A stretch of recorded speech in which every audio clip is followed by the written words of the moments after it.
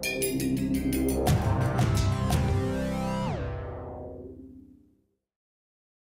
morning. My name is Dr. Heather Brown. I'm the Director of Grant Writing and Publications at the University of Missouri at Columbia. I'm very pleased to welcome you to the 4th Annual Federal Research Update webinar. This event is sponsored by the University of Missouri-Columbia, the National Association of College and University Business Officers, and the Florida High-Tech Corridor Council, an economic development initiative of the State University System of Florida. We're so very happy that you could join us today. We do have Dr. Eric Rohlfing with us here today.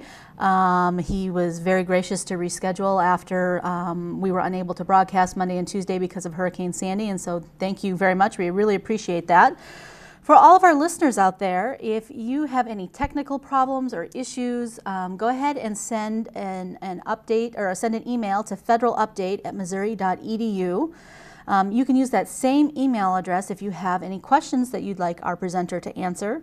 Again, that email is federalupdate@missouri.edu, and you can send your questions at any time. We are having a little bit of a time lag on when the questions come into the email box, so send them early. Again, federalupdate@missouri.edu. Finally, as we go through the webinar today, we do have listeners from across the country.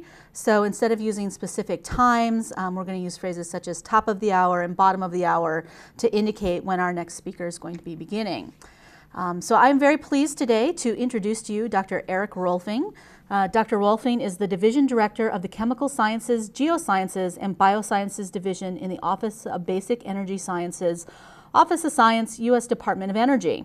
He came to BES in 1997 and served as program manager for the Atomic, Molecular, and Optical Sciences program from 2000 to 2003, and as team leader for Fundamental Interactions from 2003 until October 2006, when he became division director. Eric, over to you. Thanks very much, Heather, and I'm delighted to be here this morning to give this update on the Department of Energy. As Heather plowed through my long title, you can see it has a lot of science in it. People have said, your title has a lot of science in it. Yes, it does, because I'm a scientist. So let me go over what I'm going to talk about today. I am in the Office of Science, so I'll put a caveat in from the start that a lot of what I'll talk about are funding opportunities and things happening in the Office of Science, but I'm going to try to give you an overview for the entire Department of Energy, which is a very complex and large agency, so I'll try to do the best I can with that. I'll talk about funding overview and opportunities, and then I'm going to transition to a segment on science and technology for innovation and clean energy, which has been a major emphasis in the department in recent years, and finish with some other opportunities for getting involved. So let me start with the DOE overview. Long-term strategic planning in the department is guided by two main documents at this point. The first is a 2011 strategic plan, and the second is a quadrennial technology review, which was fairly recently completed. One of several technology reviews that the department will conduct, and these are both available online, as you can see on the screen. We have a big organization, so we have an organization chart. So I'm going to show you our organization chart. So basically, under Secretary Chu, the department is organized in three main business lines. There's a line that's the weapons programs and national security, and as I'll show you a little bit later, actually the bulk of the department's budget authority resides in defense programs and nuclear nonproliferation, etc. There's another line, which is the science line, which is highlighted here in green. As I said, I come from the Office of Science, so we have a tendency to highlight the Office of Science part. And the third part of the department are really the energy technology offices. These include energy efficiency, renewable energy, fossil energy, nuclear energy, electricity delivery, energy reliability. And as a part of that is a relatively new construct that began with Recovery Act funding in 2009. That's the Advanced Research Projects Energy Agency Energy, or ARPA-E. And ARPA-E is generally considered to be as part of the energy technology line. Within the Office of Science, there are 6 program offices that do fund research. Basic Energy Sciences is the office that I'm in. There are the physics offices, high energy physics, nuclear physics, fusion, energy sciences. We have an advanced scientific computing research program office, a biological environmental research, And the SBIR STTR program in the department is actually managed through the Office of Science, so that's where the SBIR STTR program resides. Finally, we have a fairly modest program on workforce development for teachers and scientists, which I'll talk a little bit about. That's primarily funding some educational activities through the Office of Science. So I want to spend a little bit of time on this side to talk about the continuum of research development and deployment that the department sponsors. There are different ways of portraying this. This is a slide that we tend to use in the Office of Science. It's a little bit skewed toward the fundamental science side as opposed to the technology side. Other ways of doing this would be the technology readiness level scale, a TRL scale. But basically what this slide is trying to convey is that the department in the Office of Science here conducts basic research. We sometimes call that discovery research or use-inspired basic research. The goal of that research is new knowledge and understanding. We focus on phenomena, and the ultimate metric, as measured by publications in scientific journals, is generation of knowledge and increased understanding. In the applied programs, which include both the energy technology programs and the defense programs, and to an extent ARPA-E, the goals are different. They focus on practical targets, performance, milestone achievement. The objective really is to take new energy technologies to the point of commercial development and hopefully hand that off to the private sector. So that's kind of the spectrum of R&D that the department engages in. I should say in my talk today, I'm going to talk about R&D in the department. I'm not going to talk about some other major programs, such as the Loan Guarantee Program, which has made a lot of news lately, especially with Solyndra and other things. I'm not going to talk about that. I'm going to talk about primarily about the R&D funding programs. ARPA-E, drawn here in this kind of wedge-like thing, is really a new effort in the department to try to fill technology gaps, to look at white space, to look at things coming out of what the Office of Science funds and try to accelerate the transition of those into technology. So here's a kind of 30,000-foot level funding overview. At the top, we start with the funding sources. Again, for R&D, that's the Office of Science, ARPA-E, or the applied programs. And then we talk about, in the middle, what kind of modalities or types of research we fund. We fund everything from small individual awards. Those are single investigator awards at universities, typically. Small group efforts, Energy Frontier Research Centers is a good example of that. That can be knitting together groups at universities and DOE laboratories. We have large multidisciplinary groups, including the Bioenergy Research Center and Energy Innovation Hubs. We, especially in the Office of Science, support some very large-scale scientific user facilities. And then on the more applied side, we support some large-scale demonstration projects at the pilot plant kind of scale. And the people we fund range from universities, national laboratories, small businesses, including startups, and large corporations and utilities. So this is a view of the department by budget authority, which is always an interesting way to look at an agency. And so this breaks down the DOE into the portions of its activities by budget. So this part, weapons activities, environmental management, nuclear nonproliferation, naval reactors, all of that is under the business line in the department that's nuclear security. So we are the stewards of the nuclear weapons stockpile, and this large chunk for environmental management is really cleaning up the legacy of the Cold War. Here's the Office of Science, and down here are actually the energy technology offices. So it's kind of important. It's kind of a useful slide to look at. The energy technology offices really are not that large as a part of the overall DOE budget. The largest one by far is energy efficiency and renewable energy. That's where you find things like wind and solar and vehicle technologies. I'm going to talk a little bit about the Office of Science now. As I said, that's my organization, so I know that best. So the Office of Science, one of the things we do is research to underpin energy technologies. So we command an arsenal of basic science capabilities, whether those are user facilities, national laboratories, university researchers, that really break down the scientific barriers to new energy technologies. And we focus these capabilities in recent years on more critical national needs. Some of the examples are the Bioenergy Research Centers, which are really targeting advanced biofuels, energy frontier research centers, which encompass a wide range of science relevant to energy technologies. We have a long-time effort in the combustion research facility, the Joint Genome Institute. We have 5 nanoscience centers, and we're part of the department's overall effort in energy innovation hubs. So here's the kind of high-level slide for the Office of Science. We support basic research. We are the largest federal supporter in the physical sciences in the federal spectrum. That includes a lot of Nobel Prizes and whatnot. We support over 25,000 PhD students, scientists, graduate students, undergraduates. And importantly, as I said, we provide tools for 21st century science, the world's largest collection of scientific user facilities. That includes synchrotron light sources, neutron scattering sources, nanoscience centers, and we've hosted over 26,000 or so users every year, and also advanced scientific computing. So I think we all agree science is the basis of technology, underpins America's energy future.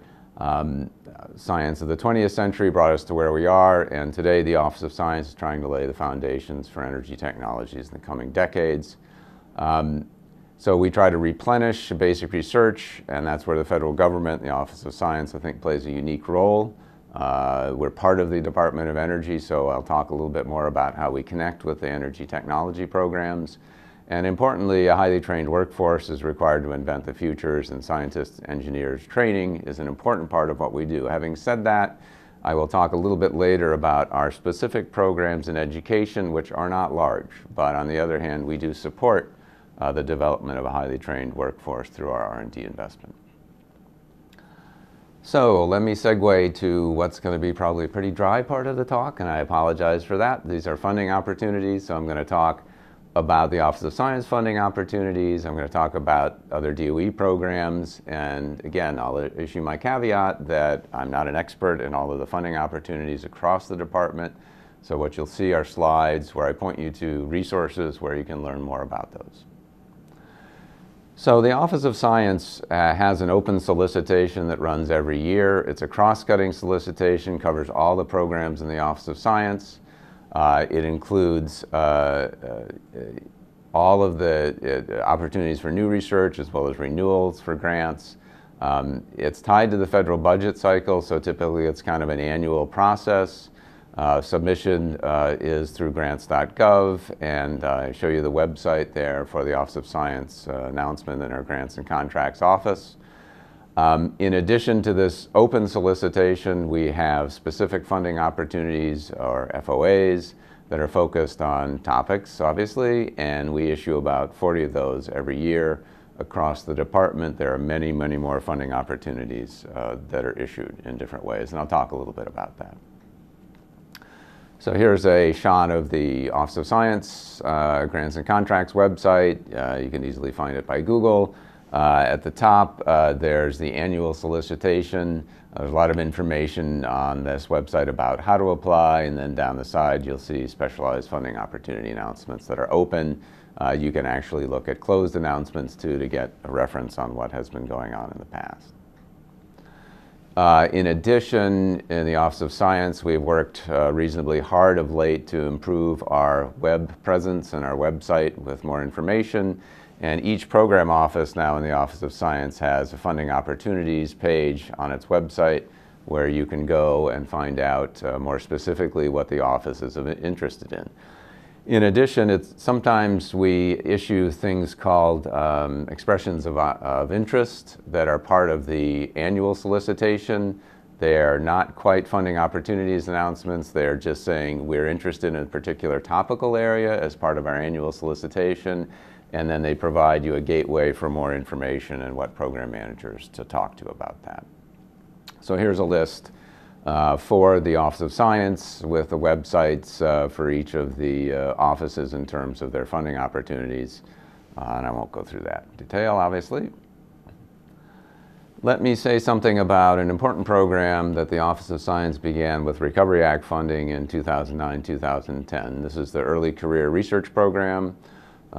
This is parallel in some ways to the NSF Career Research Program. It's to support individual research programs of outstanding scientists early in their careers, and we define that as being 10 years from their receipt of PhD in disciplines supported by the Office of Science. So again, eligibility within 10 years, tenured track academic assistant professors, or full-time DOE National Laboratory employees. So one of the differences in our program versus NSF is it's also meant to encompass early career scientists in the DOE laboratories. The average award size for grants is basically $150,000 per year for 5 years, and in National Lab Awards, because we're covering the full salary and benefits of the PhD scientist, the PI, it's $500,000 per year. We're in the process of the FY13 early career program. We're in the process of now soliciting full applications from pre-applications. But this is an annual process, something that we run every year. We've done it now 3 years. We're up to about a little over 200 awards in the early career program, and it's really, while it's not as big as we would like it to be, it's an important program and a lot of opportunities for early career scientists. I should say that also in my organization, it's allowed us to get a really good view of early career scientists, particularly in academia. And so some of those folks, even if they weren't successful in this program, which is extremely and excruciatingly competitive, I will say, they've been able to tap into our core research programs through our annual solicitation and receive funding in that manner. So it's been a good program in many ways. So just generally speaking, the Office of Science, in legalese, we review based on this federal law, which is 10 CFR Part 605. It has the 4 major criteria for merit review: scientific and technical merit, appropriateness of the proposed method, competency of the personnel, adequacy of proposed resources, and reasonableness and appropriateness of the proposed budget. In addition, especially for topical FOAs, we can include other review factors as appropriate. Generally speaking, we receive proposals and make award decisions within 6 months, and certainly no longer than 12 months from the date of receipt, which again goes back to the kind of annual cycle on the federal budget cycle.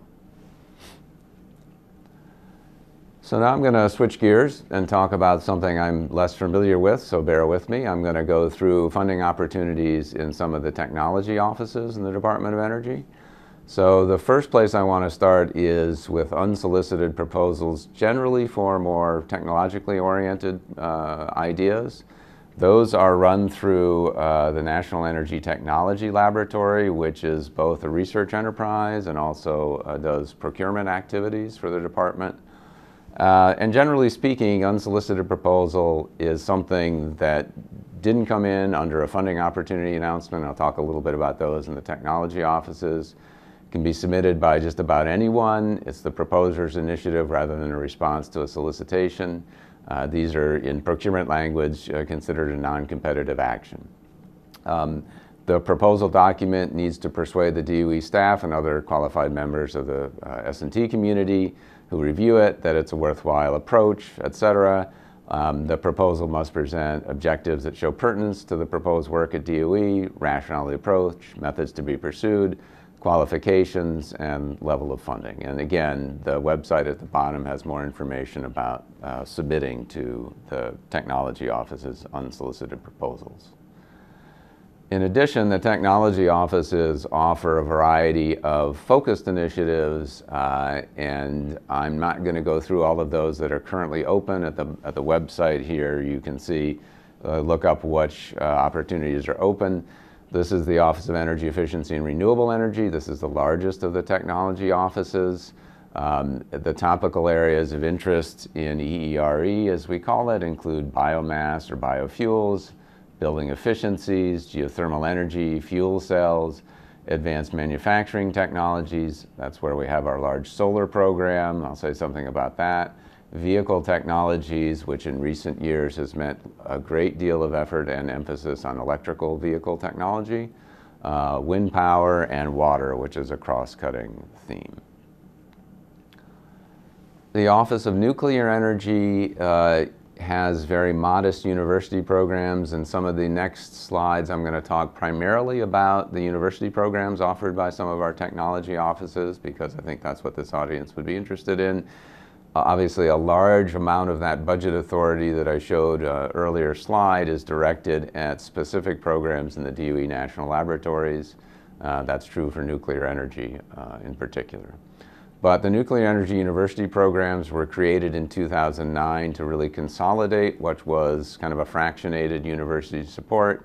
It's really objectives are cutting edge research, of course, but also a large portion of what they're interested in is really maintaining that pipeline of trained professionals in nuclear science and engineering that include things like health physics, radiochemistry, and applied nuclear physics. We actually partner fairly extensively with nuclear energy and the Office of Nuclear Physics to keep this going. We have a program in heavy element actinide chemistry, which is very important to the department's interests, but isn't necessarily of great topical interest to universities.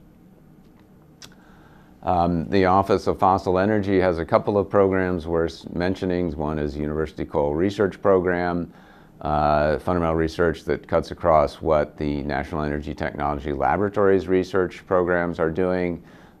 Again, you can read that on the slide. Sustain a university program in energy and environmental science.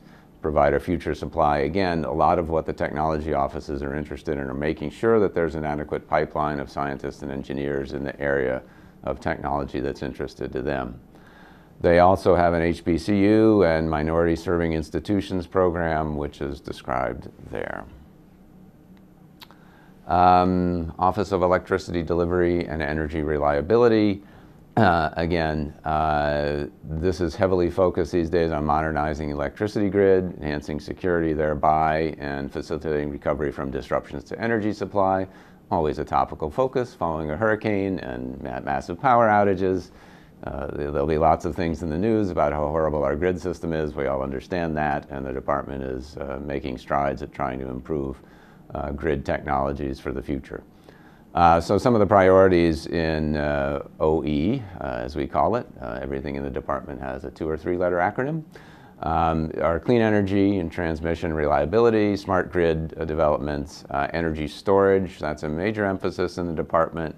Energy storage in 2 ways. One is vehicles, and that's batteries for vehicles, but the other is large-scale grid storage. How do we store intermittent renewable supplies of energy, wind or solar, so we can use them when we need them? And then cybersecurity connected with energy delivery. Okay, let me spend a little bit of time on ARPA-E. ARPA-E was established in 2009 with funding from the Recovery Act. ARPA-E is modeled fairly closely after the DARPA model. Their focus is on creative out-of-the-box transformations for energy research that, generally speaking, would be too risky for industry or perhaps our technology offices to invest in. They utilize a, well, it's ARPA-like, it's really DARPA-like organization that is flat, nimble, and sparse. It's the same kind of philosophy. They bring in program directors for a finite period of time. They try to create a tool that will bridge the gap between basic energy research and development, industrial innovation. So ARPA-E is engaged in 2 kinds of funding opportunities. There have been, when they first started with Recovery Act Fund, they had a broad and widely open FOA, and they just have finished another one of those funding opportunities where they considered very broadly input from the community on what the exciting new areas to transition from science to energy technology might be. But in between those two wide FOAs have been targeted opportunities. And the targeted opportunities, generally speaking, are initiated with a workshop in which the ARPA-E folks work with us in the Office of Science and with the technology offices to define a white space, a target of opportunity. There's a workshop held to engage the community, and resulting from that comes a funding opportunity announcement that's very targeted. So if you look on the ARPA-E website, you'll see programs that they've run that are focused. They're focused on advanced biofuels, they're focused on rare earth materials, various things that have been the focal point as a result of these workshops. In part because ARPA-E was born with Recovery Act funding, which was a one-time shot of funding, they don't have continuing awards. Their awards, which are contracts, typically are fully funded for the project period, and they end after that project period and aren't renewable. They can end earlier if satisfactory technical progress is not made. NNSA, remembering that budget chart, the weapons effort in the department, coming back to the Atomic Energy Commission, which is the historical roots of the Department of Energy, is the largest part of what the department does. Needless to say, a large fraction of that is not open to competitive processes through universities, but there is an important part through the Stewardship Science Academic Alliances program that supports grants and cooperative agreements in areas vital to NNSA's mission. We need to water for a second here. Excuse me. So those areas of interest to the NNSA are fairly straightforward, makes sense. Materials under extreme conditions, low and high energy density physics and nuclear science, and again, radiochemistry. So there's an area of overlap in radiochemistry where we have an interest in fundamental actinide chemistry, nuclear energy has an interest, and NNSA has an interest. And again, the objectives here are to maintain a vibrant scientific community in academia that supports NNSA's mission important tasks. They also have a Stewardship Science Graduate Fellowship Program.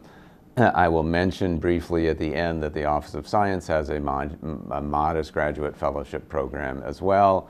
There are other offices that have graduate fellowship programs in the Office of Science, notably the Computational Graduate Fellowship Program. So that's the bare bones dry stuff on science and funding opportunities. I hope I provided some information to you that can be used as a resource. I want to spend a little bit of time backing up and taking a look at the department and saying, you know, here's how we're trying to make this all work together, how we're trying to develop science and technology for innovation and clean energy. So I'm going to start by saying that the department has increasingly looked at cross-cutting investments and coordination. And that happens in a lot of different ways, and some of those are put on this slide. We formed a variety of technology teams that are working groups focused on specific technologies that cut across the R&D programs in the department. Typically, a working group will have members from the Office of Science, from ARPA-E, from the Energy Technology offices. They coordinate R&D. Oftentimes, they help define R&D in new directions and strategic directions. The Energy Innovation Hubs are a department-wide, secretarial-level initiative where we're trying to bring together large groups of focused scientists and engineers on challenging problems. And more often than not, those hubs have working groups to coordinate what we're doing across departmental boundaries. As I said, ARPA-E forms ad hoc groups to identify white spaces through these workshops and whatnot. And then we have various other topical items of interest where working group level groups can be established. We have coordination across the department for how we solicit and manage the energy innovation hubs.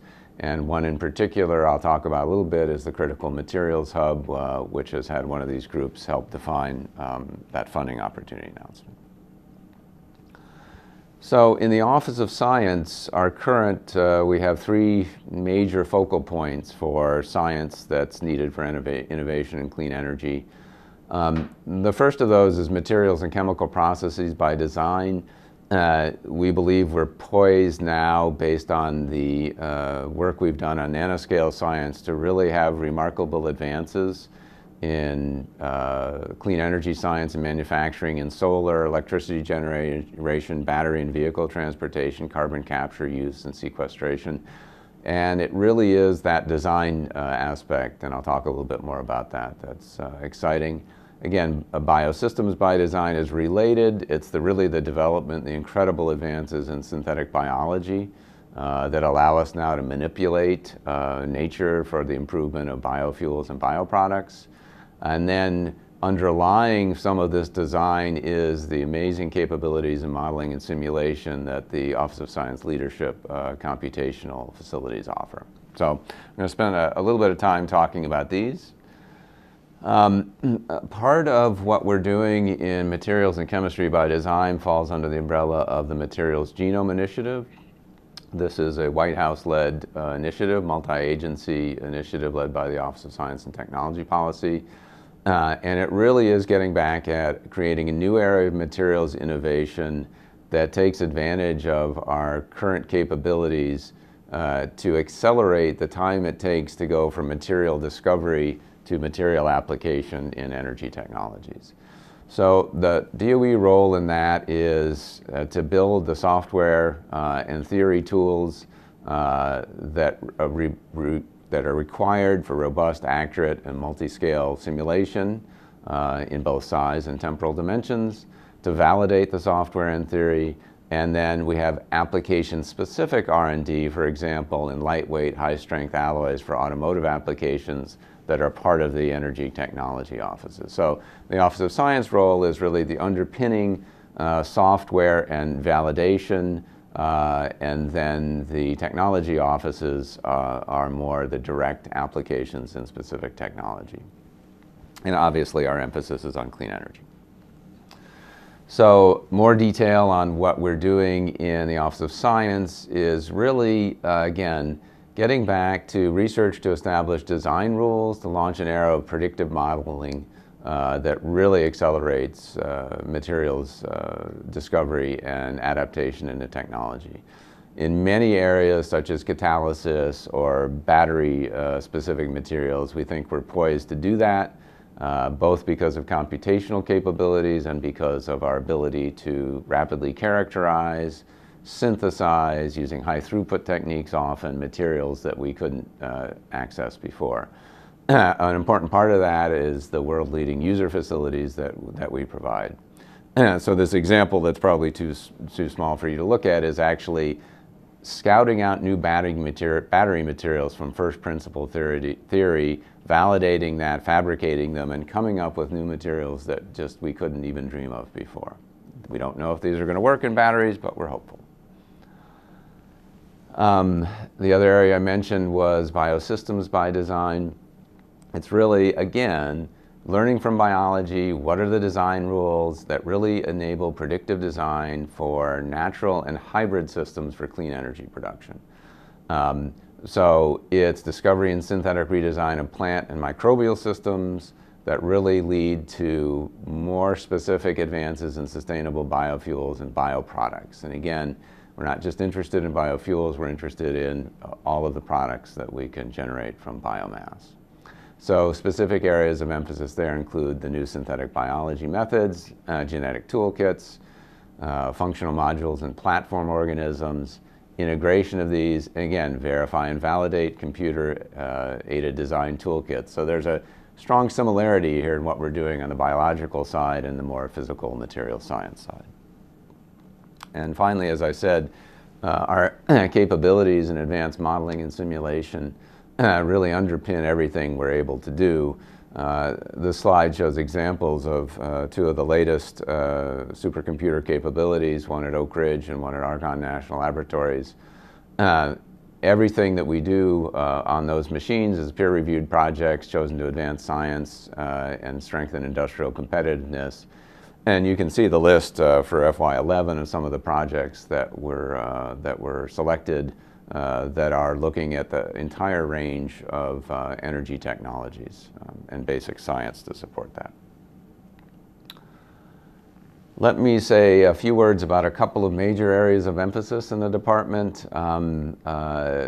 Electric vehicles, as we call it now, the EV Everywhere Challenge, has a very aggressive goal, which is to produce electric vehicles that are as affordable and convenient as what you now drive today within the next 10 years. That's a very aggressive and challenging goal. To get to that goal, there's a lot of technology that's needed, and we're investing in R&D for advanced batteries, but not just batteries, that's an important part, but drivetrain technologies, making the vehicle more lightweight, fast charging technologies, and we're trying to, again, bring together the best and brightest in scientists and engineers to accomplish that. So if you look at kind of where we are today versus where we need to be in batteries, we're still a long way from where we need to be. This shows some of the current battery technology in vehicles you can buy if you have sufficient funding to buy a Tesla, which is a pretty high market vehicle.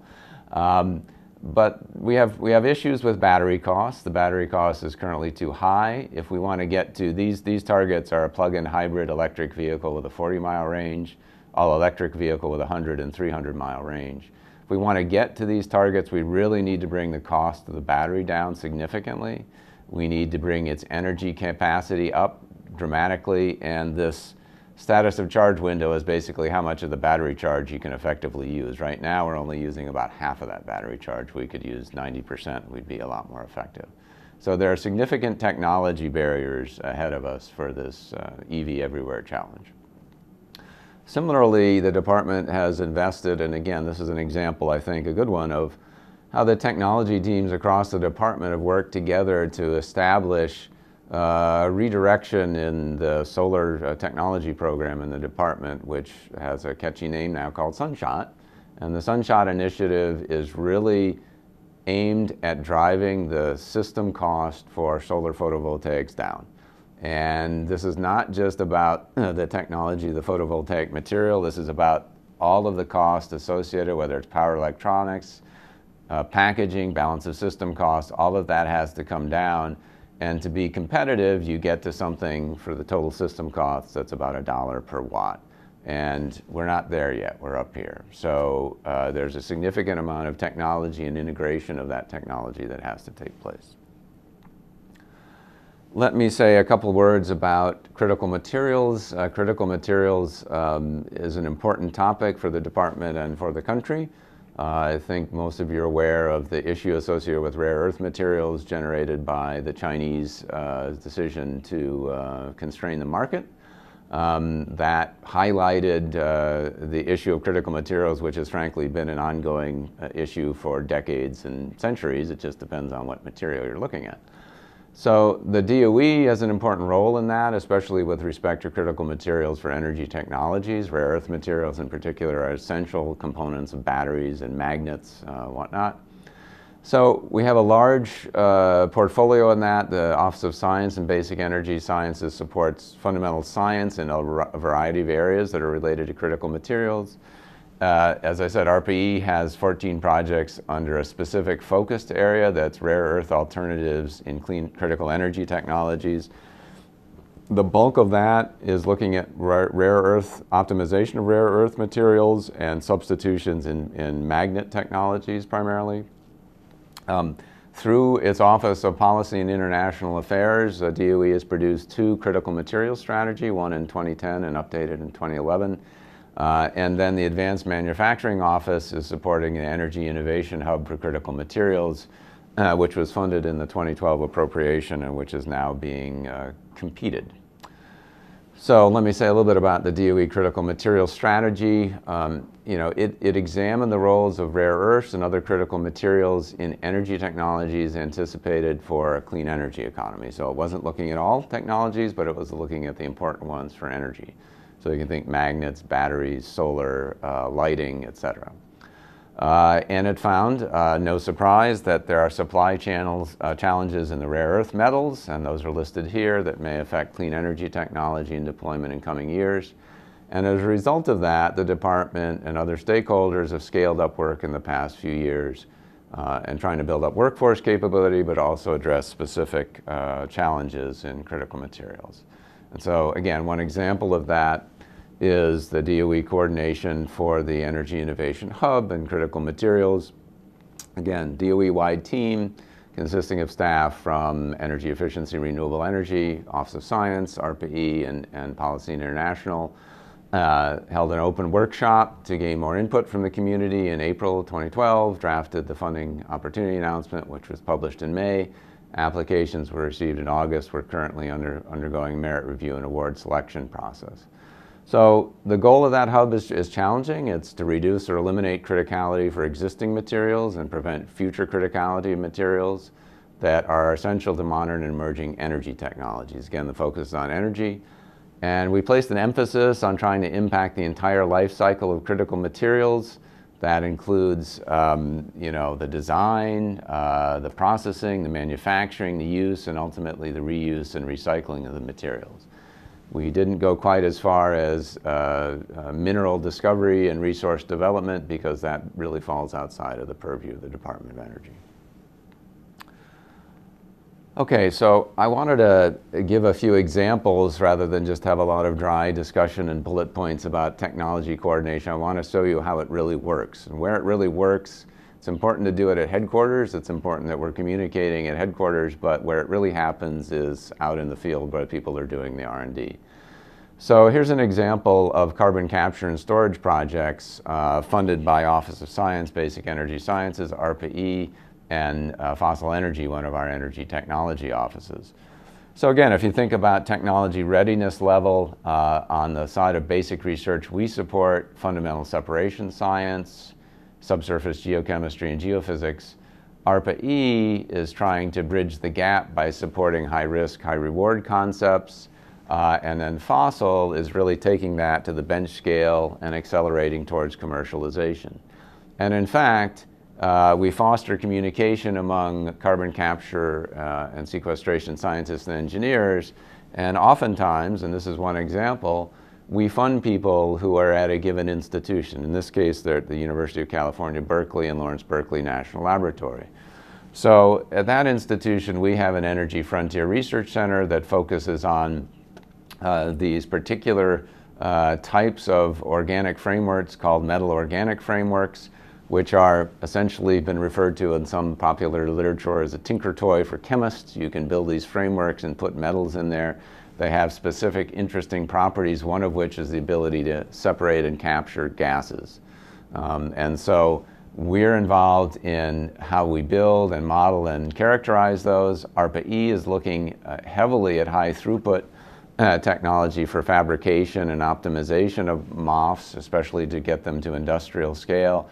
And then Fossil Energy is actually looking at testing those under realistic flue gas conditions for separation of CO2 from flue gas in power plants. So this is an example where integration actually happens in the R&D in the field. Here's another example. This is one in combustion. The Office of Science has for many years have a combustion research facility located at Sandia National Labs in Livermore. Their claim to fame is in two areas, primarily computational modeling of combustion and advanced laser diagnostics applied to combustion. That combination has really radically changed how we model chemistry in, say, internal combustion engines. Our colleagues in energy efficiency and renewable energy through the Vehicle Technology Program have invested in applying those. Here's an example of a laser diagnostic applied to a real diesel engine in the laboratory. And as a result of that characterization and computational ability, a company like Cummins, which builds diesel engines, is able to more rapidly simulate and design a real engine, and this real red engine actually exists in this real red Dodge Ram pickup truck, which you can go buy. So that's an example of where investments in basic science have actually translated all the way to a commercial product. Some other examples where we haven't quite to the stage of commercialization, but we're getting there. This is an example, really a good example of nanostructured chemistry and science. This is a case where most of the catalysts for fuel cells, for hydrogen fuel cells, which you might use in a vehicle application, use a precious metal, namely platinum, which is not a scalable way to achieve cost-effective fuel cells. So in this research, investigators at Brookhaven looked at how to replace most of the platinum in these small clusters that do the catalysis with a less expensive, more abundant element, namely palladium. So they have this core shell structure where it's mostly palladium decorated by platinum on the outside. That turns out to be wonderful because you can actually tune the activity through that structure. It actually works in large-scale tests funded by our colleagues in energy efficiency and renewable energy. And that allowed Brookhaven to go off and sign a CRADA with Toyota. And now this catalyst is there's a license for commercialization with this company that provides catalysts to Toyota and other car companies. And I think I have one more example, which is outside of my field, so I'll probably whiz through it. This is superconductivity. We have a major emphasis in our material sciences side of the house on understanding the fundamentals of superconductivity and determining how we can grow nanostructures that display high temperature superconductivity.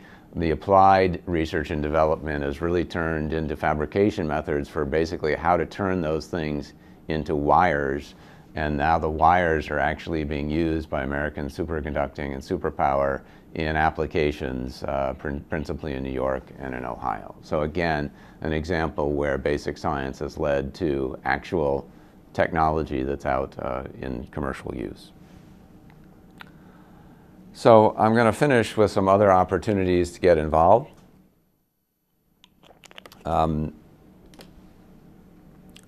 First is, as I mentioned earlier, the department through the Office of Science has a modest effort in workforce development for teachers and scientists. This is really to help ensure DOE and the nation have a sustained pipeline of highly skilled S&T workers. I think that's a theme I've mentioned several times now.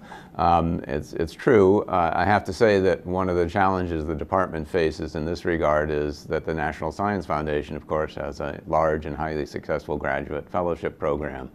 So one of the things we're trying to do in this is a specific graduate fellowship program, which I'll mention a little bit more. So again, you can see the program goals. It is strongly connected. This program is strongly connected and highly leveraged with the DOE national laboratories, which makes good sense. It's highly focused on the science and technology of interest of the department. So as I said, we have a graduate science fellowship. We offer summer undergraduate laboratory internships and community college internships. Again, these programs are highly coordinated with the DOE laboratories. We have teacher academies, a visiting faculty program. Again, that's faculty visiting national laboratories. And the main thing we do on the K through 12 side is the National Science Bowl. So here's a slide on the visiting faculty program. This is to support summer research opportunity at DOE labs for a faculty member and up to 2 students from college and universities that are historically underrepresented. And it's a purely collaborative effort. Applications open October each year, and the labs begin selections in February. The participating faculty and undergraduates receive a stipend, travel, and housing allowance for the full 10-week experience.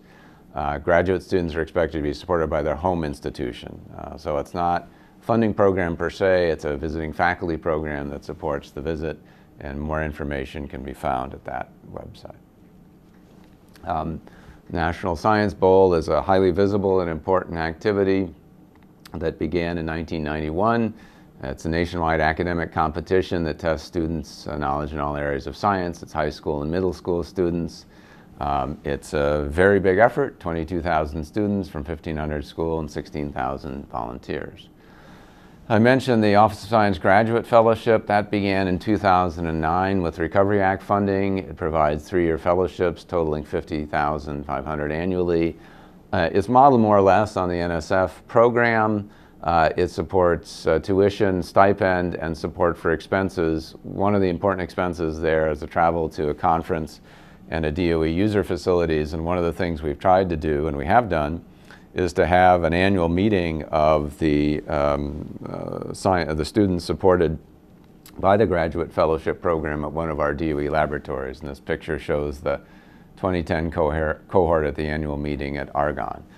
So again, I would say that program has had some fits and starts. To be totally honest, our friends on the Hill aren't always that eager to support it. It's been kind of an uphill struggle.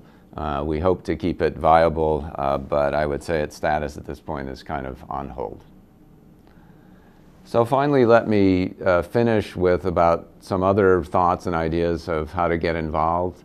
The most important thing I can say to all of you is read the core research, read the information on the websites. You'll have descriptions of our core, what we call our core research activities. There'll be descriptions of other funding opportunity announcements. There's always contact information. Our program managers are always willing to talk to you and discuss research ideas.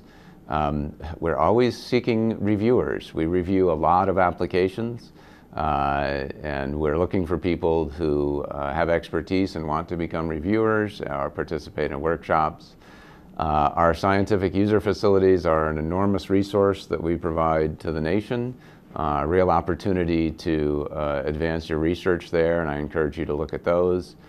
Collaborating with principal investigators in DOE laboratories is always an attractive way to learn more about our programs. Of course, responding to open and topical solicitations. And then if you're really into that sort of thing, follow Federal Advisory Committee meetings, which we post publicly as required by law. So I think that is all I had to say this morning. I thank you for your attention, and I enjoyed it. Thanks. Thank you, Dr. Rohlfing. We're going to turn it open to questions now. If you have a question that you'd like Dr. Rohlfing to answer, please email it to federalupdate@missouri.edu. Again, that email address is federalupdate@missouri.edu.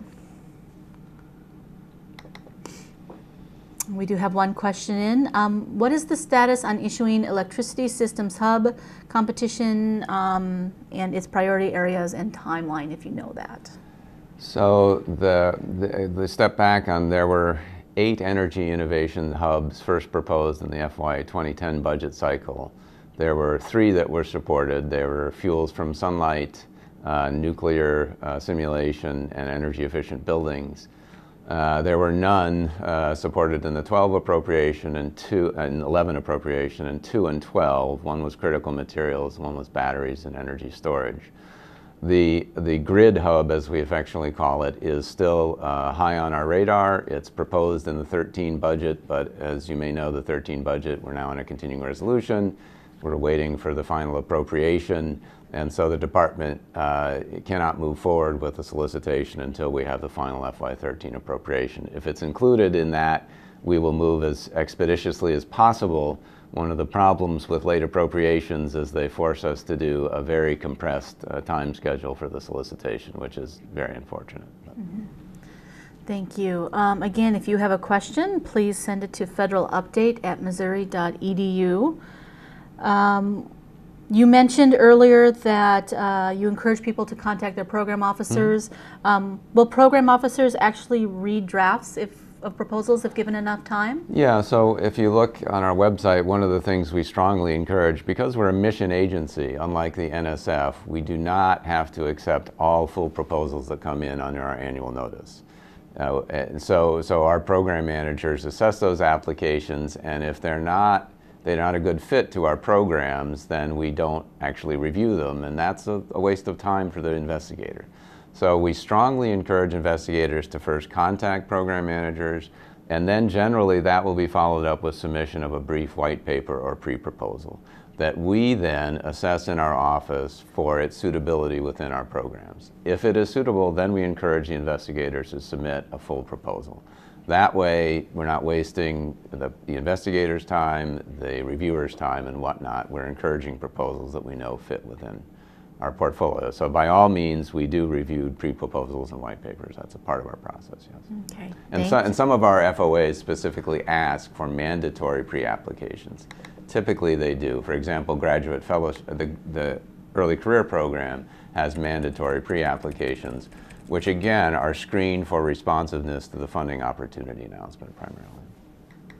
Okay, thank you very much. Another question here. Are faculty allowed to include a request to support undergraduate research fellowship funds when applying to the early career research program? So I would encourage you to check specifically the funding opportunity announcement for the early career program. I don't believe there's a specific prohibition from that, but I would encourage you to check that solicitation. I actually think that the folks running that are very careful, and so it's probably included in there. If it's not included in the FOA, look at the frequently asked questions, which are building quite dramatically after 3 years. Okay, and if there's still not an answer, contact the program officer. In that case, I would contact the contact folks who are listed on the Office of Science Early Career Program, because that's a kind of a mechanistic question rather than a technical program question. Okay, thank you very much. Can you talk some more about what opportunities are available for small businesses to pursue grant opportunities? So I would say that the largest one of those would be the SBIR program. And the SBIR program I didn't cover in detail, but if you look on our website and you can go to the SBIR program website, they have an annual solicitation process. And we work together with the technology offices to define topical areas. This year we are piloting a program where we're working directly also with the DOE laboratories to highlight areas where there are opportunities for small businesses to interact with laboratories to take some of their intellectual property that had been developed at the laboratories and attempt to commercialize it. So the program changes a little bit every year. I would encourage people to look at the website, and if there are any questions, that also goes through a pre-application process, and it involves people in the technology offices and the Office of Science helping out with the program. But the information's on the website. Okay. Another question that came in, how does one volunteer to become a reviewer?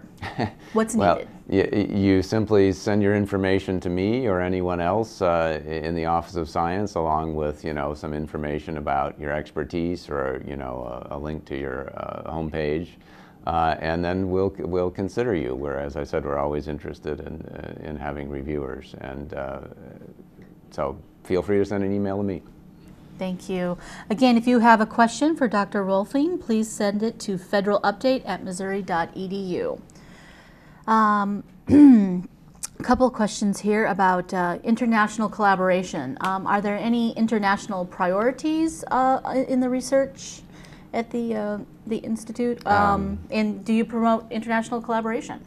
So we do promote international collaboration, but if I would take a step back and compare what we do with what NSF does, we don't have a large number of specific funding opportunities to promote international collaboration, unlike NSF, which has an Office for International Programs that provides funding specifically to promote those.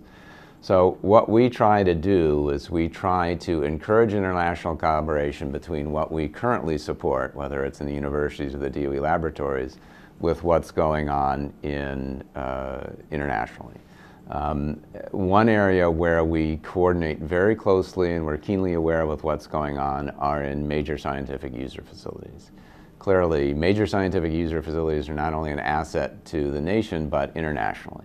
And so we have people who are constantly using facilities in Europe and in Japan and elsewhere, and we have people coming from internationally to use our facilities. And so we have a lot of careful coordination on the facilities side. But for better or worse, we don't have a large international program that provides specific funding opportunities for people to apply to. Okay, thank you. Again, if you have a question, please send it to federalupdate@missouri.edu. Just note, it is not Federal Updates. If you send it to federalupdates@missouri.edu, it will bounce back to you. Again, federalupdate@missouri.edu. Yesterday we had quite a sobering presentation on sequestration. Can you tell us a little bit, and you may not be able to share information right now, but are you having any discussions about how you will deal with this if it happens? So that's an interesting question that we get asked all the time. So, I think we are certainly aware of the potential fiscal cliff that's associated with sequestration. The actual mechanics of what will happen remains to be seen. We are certainly always prepared for budget uncertainties. It's just been a fact of life. I think the sequestration is something that's maybe raised that visibility higher in the public's perception, which is, can be a good thing, maybe a scary thing. But we're always prepared for contingencies in budget. And so, right now we're on a 6-month continuing resolution, which basically provides roughly half of the funding at a level that's flat with FY 2012. So that's kind of status quo, and we're doing just fine. But we are being very cautious in how we allocate funds. I don't think that renewals of grants or continuations of grants will be impacted for the time being, but obviously we're cognizant of the fact that the final appropriation in 13 could be dramatically lower than it was in 12. And we will do our best to buffer the impact, but there's no neglecting the impact on the scientific community. With respect to grantees, those are very important to us, but to be honest, the bigger and more draconian and dramatic impact is on the national laboratories, because that means people losing their jobs. And so if we face a severe budget cut that comes late in the fiscal year, it will be a daunting challenge for the laboratories to cope with that. So honestly, I think they would be looking, given the legalities of layoffs, they probably can't lay people off at a fast enough rate. So if there was a draconian budget cut, I think we'd be looking at furloughs, we'd be looking at shuttering user facilities because they couldn't operate, and so that would have a tremendous ripple effect across the science and technology community. And a little bit of that damage goes a long way. Once you start furloughs and layoffs at the labs, then people aren't going to be attracted to those positions. We won't have, we're keenly aware of it. I can't tell you exactly how we'll cope with it because we don't know what it's going to be at this point. Okay, thank you. Again, any last questions, please send them to federalupdate@missouri.edu.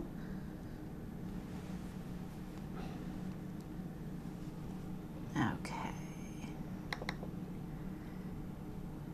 Do you have any thoughts on the continuing EFRC beyond current funding cycle, beyond the current funding cycle? Another good question.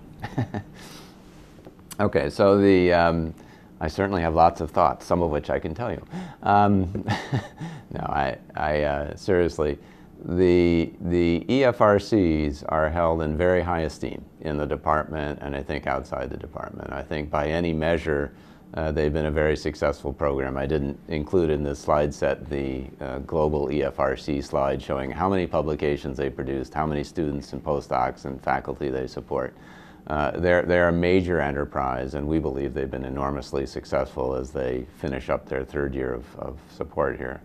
So FY14, that budget request is a critical budget request because that's when we seek funding to renew the EFRC program. As I'm sure you and the audience know, the EFRCs were funded in two ways initially. Partly through our base appropriation, which is $100 million a year in the Office of Basic Energy Sciences, and partly through Recovery Act funding. So there are currently 46 EFRCs in the portfolio. 30 of those are supported under base funding, and 16 were fully funded for the 5-year award period under Recovery Act funding. If you translate what that takes to support a similar size portfolio in our base funding, it would be equivalent to about $155 million a year. So I cannot tell you what's in the FY14 budget request. We're early on in that process. The agencies are just now have submitted their budget request to the Office of Management and Budget, and we're going through the process of iterating with OMB. We'll get passed back later, and then the budget process will carry on forward, and the budget will become public in February, as usual. So the first step in the department is to make sure that we have a strong justification for the EFRCs and try to, frankly, grab as much budget authority as we can for the EFRCs, and we're in the process of doing that. Of course, the next step is the appropriation and what happens with respect to that in, frankly, what is going to be a very, regardless of election results, are going to be a very tight budget climate. I think we all see that the budget climate will be very tight. Regardless of the funding level, we anticipate there will be a competition for EFRCs in fiscal 14. There has to be for renewing them, and we anticipate that will also include the opportunity for new EFRCs to come online. So regardless of what budget authority we have, we believe in the program, and unless it's zeroed, which would be highly unfortunate, we will carry on with the program. Okay, thank you. Another question, are universities expected to collaborate with national labs or industries when applying for DOE funds? No, not at all. It depends on the specific of the funding opportunity, but within the Office of Science, there's no requirement or preconceived notion that you need to collaborate with DOE laboratory scientists or industry. We have in the Office of Science something on the order of 3,000 grants to investigators and groups at universities. Some of those collaborate with labs and some of those don't. It's not a prerequisite, it just depends on your science and what you choose to do. you have a question, again, please send it to federalupdate@missouri.edu. Have a question here about getting high school students inspired by science. Does DOE sponsor any sort of education funding that would support educational programs for high school students and teachers that would get them involved in colleges and universities? So I think the answer to that is mostly not. On on the K through 12 side, primarily what we're doing is a National Science Bowl, which is inspirational at some level, maybe a little top heavy on that inspirational side, one could argue.